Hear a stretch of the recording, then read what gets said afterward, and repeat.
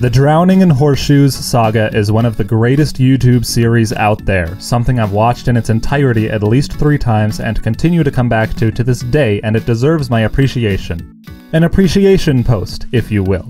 However, a rowdy parody of a review series on the My Little Pony Friendship is Magic TV series, which I shudder to even utter the name of, with an emphasis on the 4th season, complete with meta-commentary on its infamous fanbase and stuffed like sardines with quotes and allusions to present and past, modern and long-gone media, is not very accessible to all audiences.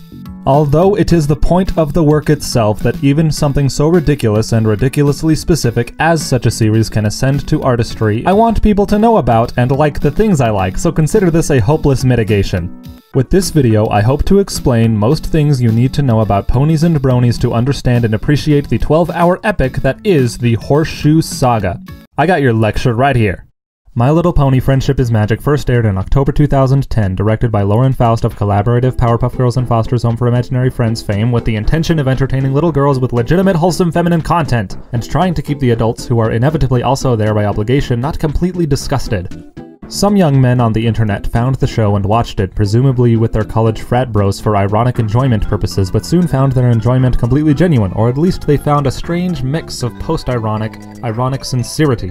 For this cartoon for toddlers contained effort, and, dare I say it, heart, at the tail end of a cartoon industry area which was suffering artistically after the thrilling conclusion of Avatar: The Last Airbender.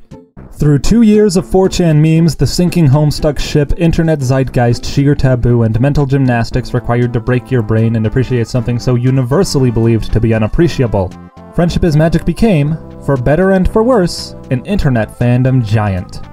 This is what we call a pony.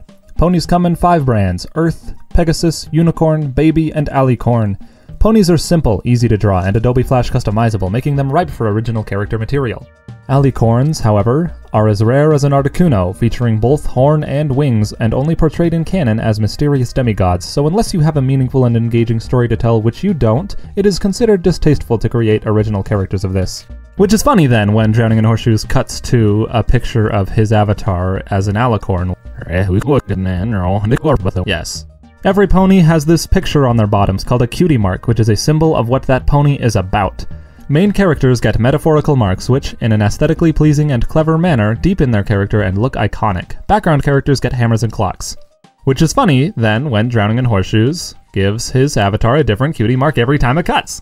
Friendship is Magic is currently on its 7th or 8th season, but the orgasmic afterglow of the zeitgeist started to fade around the 3rd season, which was notably half as long and twice as lackluster, leading the fandom to slowly decline into the husk of weirdos it is now. Fans. The more popular a fan base gets, the louder the subgroup of undesirables gets, and since this series was so abnormal, and due to its simple, exaggerated cartoony style, it garnered the reputation of a particularly troublesome crowd. Due to gender roles and a 6-female ensemble cast, fans are thought to be sexually attracted to these horses. I think ponies spawned the fedora meme, certainly autism. Stuttering, incapable adolescents with nothing to do with their lives but distract themselves from themselves instead of improving themselves. I was one of them, you know, but I grew out of it. Friendship is Magic was a wholesome series about the magic of friendship, and a group of the fandom wanted to take that to heart and spread love and tolerance throughout the land.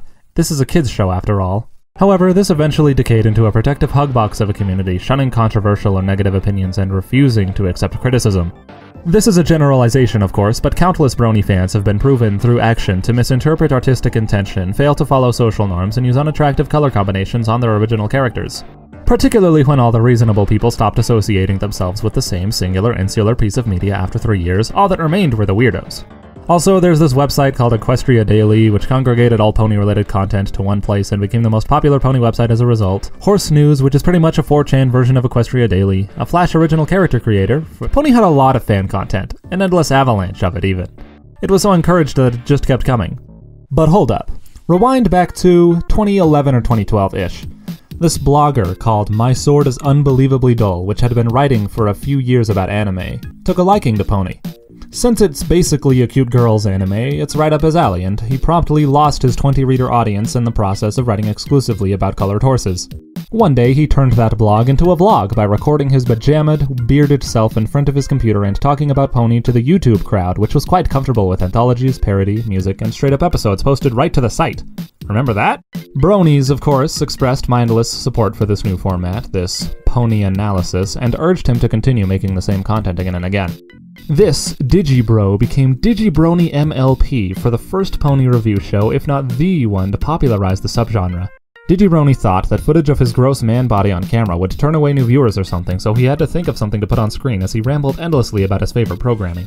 He could play straight-up footage for a short while, but later, YouTube started to take down videos with extensive pony footage for copyright infringement, so in an act of no-effort mitigation, he placed a picture of a pony on the bottom right corner of the screen, and footage horizontally flipped from the show smaller on the top left.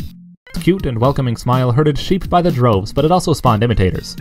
See, this pony analysis content is really easy to make. All it takes is vocal tracks of someone talking about Friendship is Magic in any way whatsoever, slapping pirated footage on screen next to the aforementioned ponios to recreate a picture of your character, and you're good to go! It's only slightly harder than making a gaming analysis video. So now we have this big sub-community of pony analysis people, and a consistent audience of maybe 10,000 who will eat it all up. Among this sea of crap, the cream of the crop grew Gibbon Take, who is now Hypocrite, two best brothers who bitch about ponies who are now Ben Saint and Best Guy Ever, Tommy Oliver of Rebel Pixels, and Digibro. And of course, the Horseshoe King himself, drowning in horseshoes. These were not the most popular pony channels, but they were the best. Apparently Mage was there too, but I never watched her stuff, I don't know.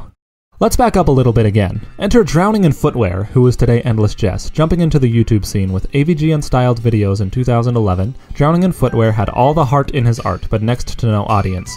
Endless Jess appreciated Friendship is Magic for its strong characters and genuine sincerity, and did what he did best with it: make videos.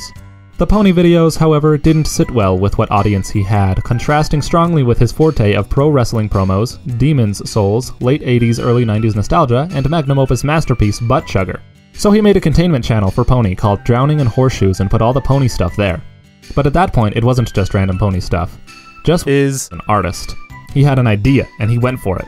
A caricature of the years leading up to this moment, of his YouTube career thus far.